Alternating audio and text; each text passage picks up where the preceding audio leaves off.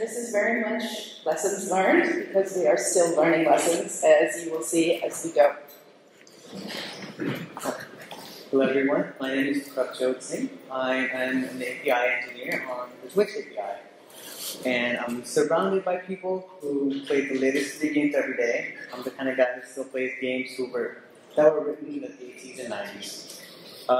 More about me, I am more comfortable in Golang, Twitch being a big Golang fan base, than I am in French. Hi, I'm Ilona. I'm the Technical Documentation Manager at Twitch.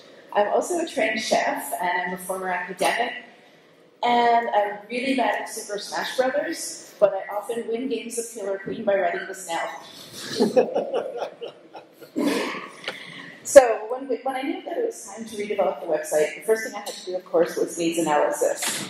And I've said this quote at another conference, and it was popular, so I'll say it again. If your API is the product, documentation is the user interface. So it's very important that you have good doc and you have useful doc. So our main goals were increased user satisfaction, fewer and shorter calls to support. We want more people using our APIs. We have two different categories of users for the APIs. One are individual game developers or streamers who are building something to make their stream more cool and to get more viewers. And then we also have major companies like Nintendo and Sony and EA that are building Twitch integrations for their games. And these are all API consumers for us. And then, of course, we want more and better mods and extensions. So, has anybody here used Twitch? Curious? Oh, awesome. Has anybody developed anything for Twitch? Wow, great. I will give you one quick slide on mods and extensions. These create ways for viewers and streamers to interact with each other. You can offer special offers to your streamers or to people who buy the game through Twitch. And you can let streamers show things off on your game that other people might want. Now, I can actually talk about this for hours, and I literally talked about it for 60 minutes at GDC last winter. So if you want to know more, come find me later. So, a 2013 study by Programmable Web interviewed, I forget the number, but it was more than 1,000 developers about what's the most important factors of an API, and complete and accurate documentation was rated number 1. So your dev portal is important, and the doc part of your dev portal is really important. We decided that our API docs need to include authentication, status codes, error messages, sample code, and as well as our terms of use and our changelog, because we wanted everything to be available to people in one place. And we wanted everything to be easily searchable. I forgot to add a bullet there. I apologize. So then the next thing we did is we took a look at best practices in competitive analysis. So these were our models for our really good development portals. We looked at the winners of the Dev Portal Awards. You can see that up there. You can go look at their sites. I'll share my slides later. But especially when API Explorer had best API reference documentation, that was really important to me to look at. And then there's also some usual suspects for best in show API docs. TomTom, Quali, Genesis, Stripe, Heroku, and Twilio. If anyone in this room who had anything to do with those, congratulations and thank you. Because you gave me good models and you gave me good things to take to my PM and say, we need to work like this, we need to look like this.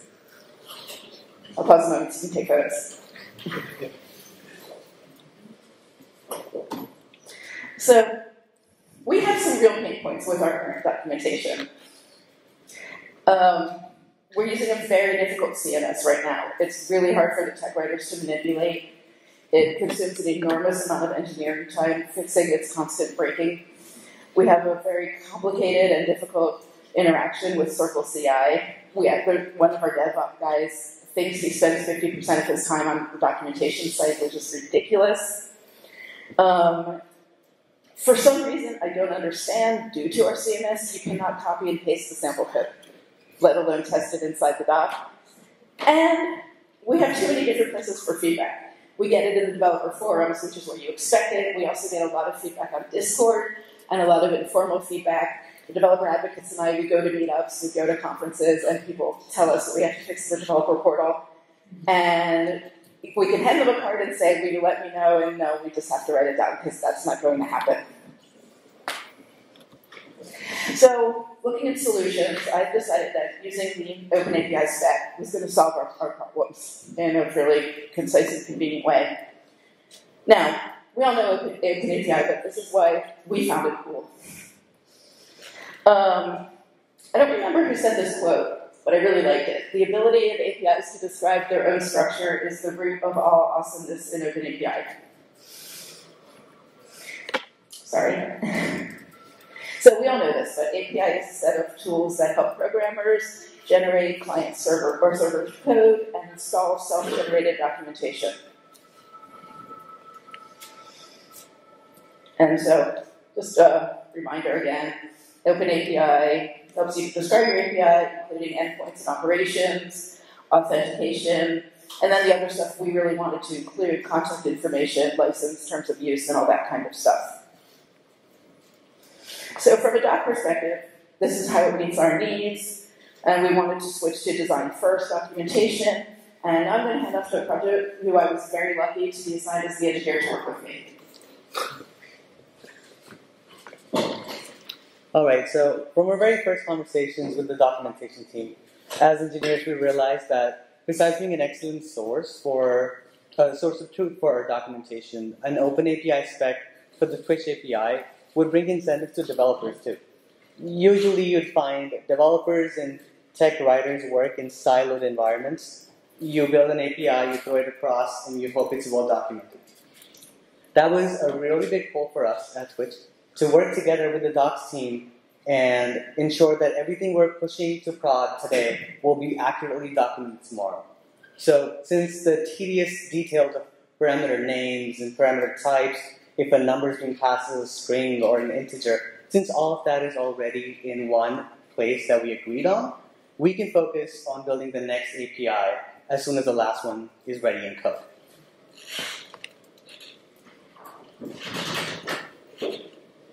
So, as Aluna mentioned earlier, OpenAPI spec was an excellent source of truth for us, and we started to explore what else we could do with the spec.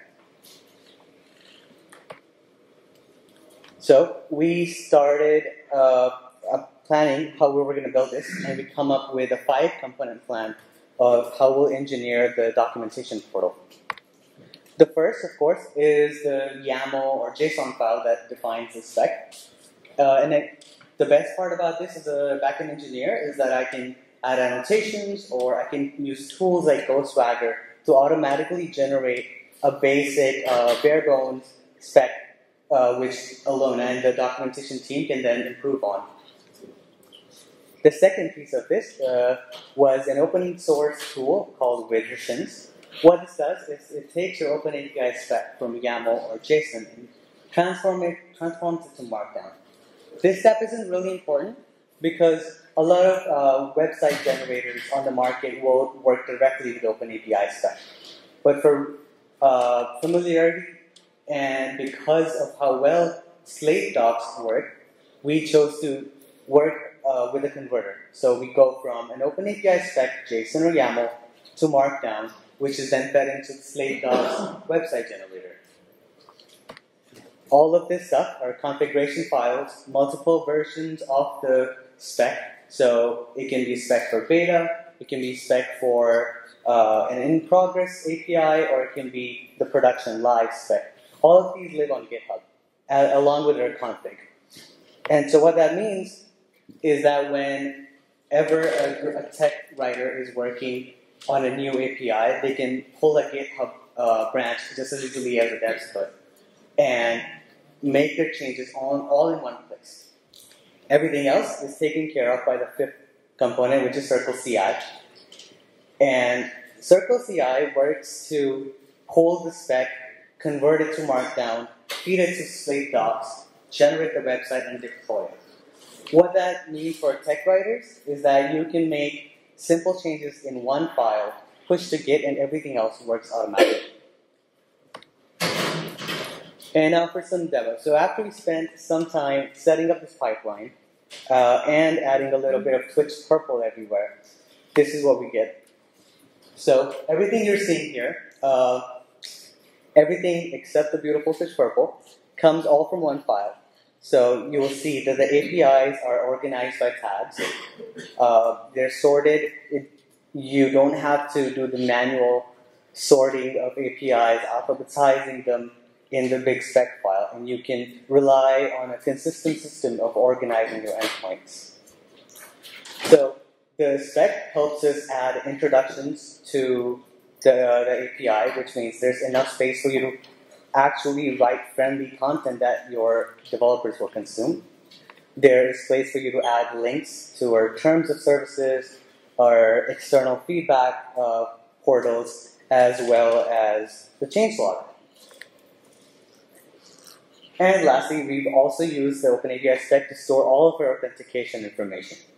What you're looking at is a POC, but as we decide to use more and more complex OAuth scopes and OAuth flows, all of those can be written all in one place. You can set authentication by API or by endpoint specific settings.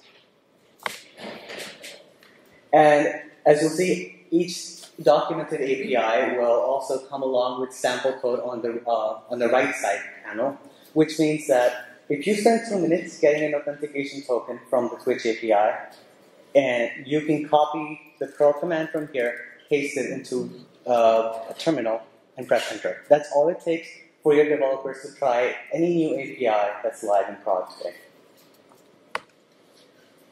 All of the documented APIs also include example sample responses, as well as for good cases where your API works, or bad requests and error responses, so your developers know what to expect even when your servers are broken, or even when they don't know how to actually consume your API and they're sending bad requests. They will always have expected information to compare stuff with. Lastly, because we are defining authentication requirements for our endpoints all in one place, every API endpoint, you'll notice a green bar on the bottom. It's green because it doesn't require any special authentications. But you could define every endpoint to require scopes, to require special kinds of tokens, and it's all customizable, and it shows up on the UI just as you'd expected. And if you take a look at the top left corner, you'll also see a search bar. The search bar also works directly with the OpenAPI spec. It allows you to search by keywords, allows you to search by paragraph content, and everything works just out of the box. One last thing that is not on screen here is trying out the API. Because OpenAPI spec lets you add in live server addresses, you can click a button and try the responses while you're just looking at the docs right away. So instead of a sample response on the right side, you will see live content from the Twitch API. And now, talking about live results, I'm going to head this back to Alona. Yes, so this is part of the lessons learned. For live results, stay tuned. Because Project wrote such a great demo, and we showed this to perhaps too high up the food chain, the decision was made, let's revamp the entire developer portal and let's make it match this. So everything is still in process, and we've gone back to user acceptance meetings with the UX team and everything else. So if you mark down this URL, eventually you will see this online, but to be very honest, right now you won't. And speaking of lots of work to do, I'm here to tell you that Twitch is hiring. We have openings in pretty much anything you can think of. We even have summer internships if you know any students, not only in engineering, but also in developer advocacy, technical writing, and solutions architecture. And we do process visas. Are there any questions? I think we have a lot of time.